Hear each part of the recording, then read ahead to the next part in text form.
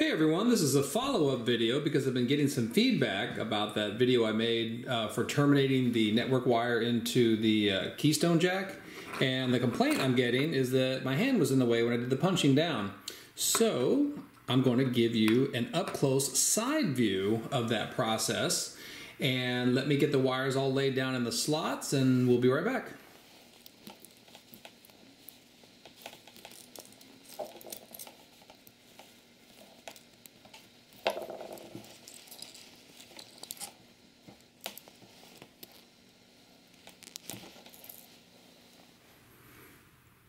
Okay, so I've got my wires all laid out onto the slots on the back of the jack where I'm going to terminate them. So let's get it set up so you can see it from the side. Don't want anybody to not be able to see. And then with my punch down tool and making sure I've got the cut side facing out. See how one side's a little bit longer than the other? That curved edge, that's the cut side. I want that facing outwards. Okay, I put it on top of the slot. So the tool is actually designed to fit right over that slot. All right, so put it right up there. All right, this is a little clumsy because I'm doing it kind of sideways, but normally you do it right on.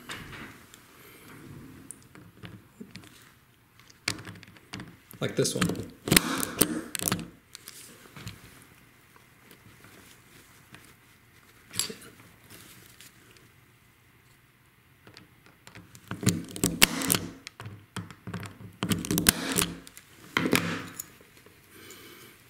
In a perfect world, they should cut.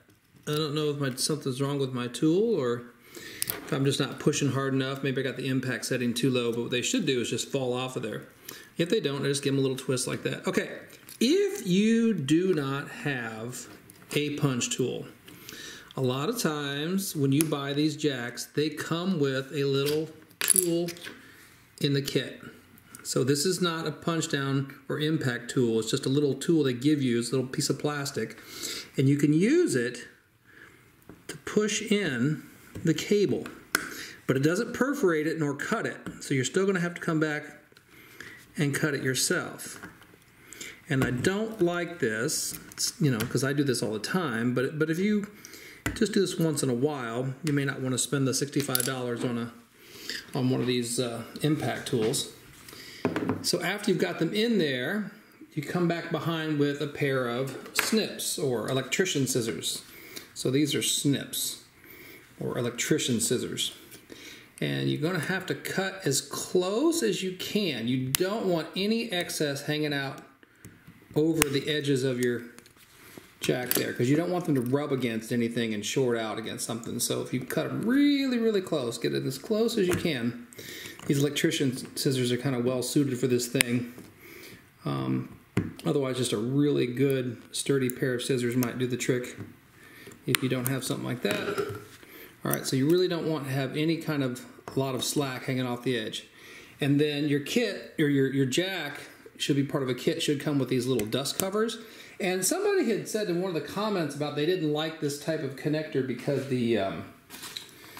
they said that the cables kept falling out or pulling out. But if you use these little covers like that I just put on there, you shouldn't have that problem.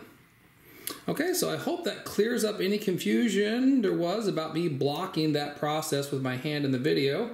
That should have given you a nice, clear, high-definition vision of what that process looked like. Thanks so much for watching.